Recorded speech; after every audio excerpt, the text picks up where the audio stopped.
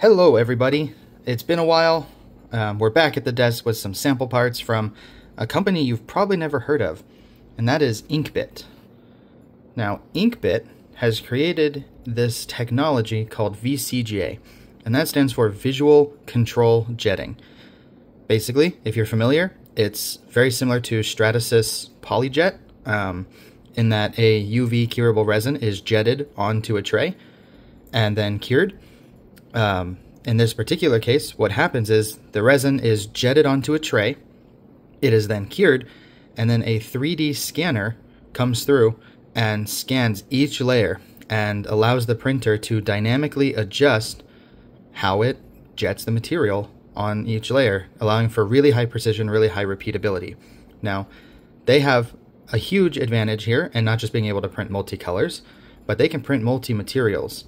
Now this one is their TEPU 50A. Let's see if it'll focus. That's better. So TEPU 50A, it's a really soft, flexible, it's a 50A shore hardness, so virtually impossible to print on an FDM printer. You'd have to have a very, very specialized system. I've never gotten this soft of a durometer TPU to print on an FDM printer myself, but I suppose maybe it is possible. But the real kicker, the really special one, is this, the TEPU 30A. Now, it's kind of hard to explain on camera, but this is incredibly soft. This feels like memory foam. And of course, they have a rigid material, very hard, very typical. But their important thing, their, I guess, selling point, aside from the 3D scanning, is the fact that they can print multiple materials in the same print. So this sample is a infinity cube or a Kobayashi cube, however you want to call it. And it's printed in the 3 materials simultaneously with a wax support material that just washes away.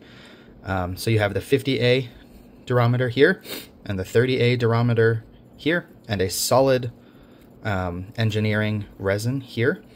And it's all printed in one piece, one go, and works fluidly.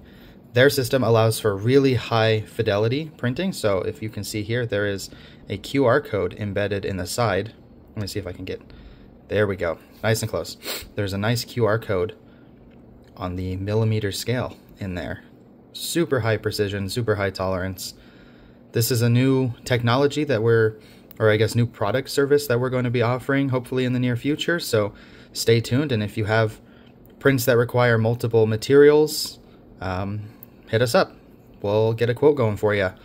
Until next time, everybody, happy printing.